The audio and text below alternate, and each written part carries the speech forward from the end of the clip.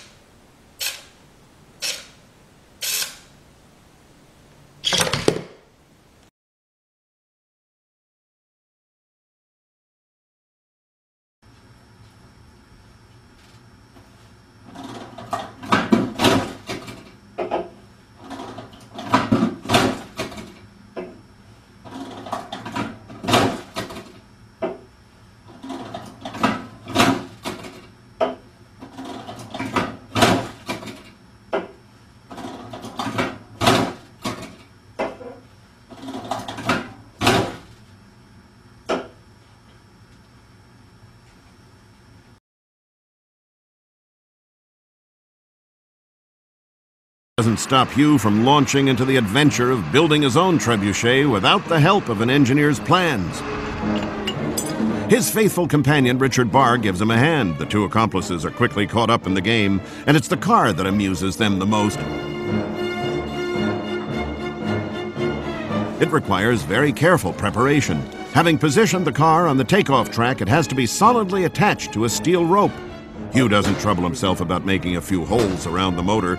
He knows it's the most solid part of the vehicle and won't disintegrate at takeoff. All that remains is to lower the top of the arm, at the end of which the car is fixed. At the other end is a counterweight weighing several tons, which acts as a balancing pole. The trigger is engaged. Hugh gives the start signal. Right. Okay. Ready? The tractor frees the arm and the trebuchet starts moving. Tough luck for the sheep.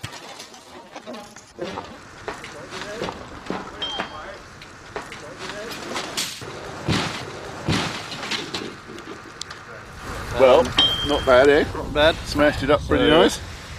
It won't drive again anyway, I don't think. Not very well, no. But, No, that's fair enough, isn't it? Whenever they land on their wheels, they come down a bit, you know. They sort of...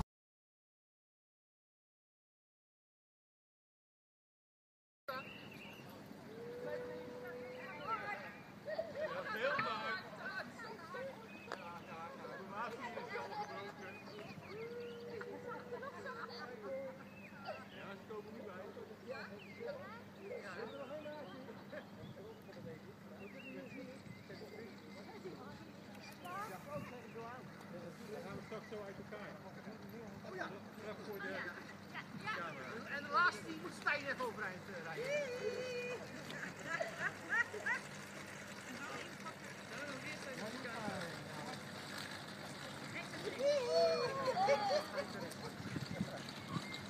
Nou, geweldig hè. Papa, worden we nog filmster? Ja. Die meneer die net bij het fietsen was, die helm op van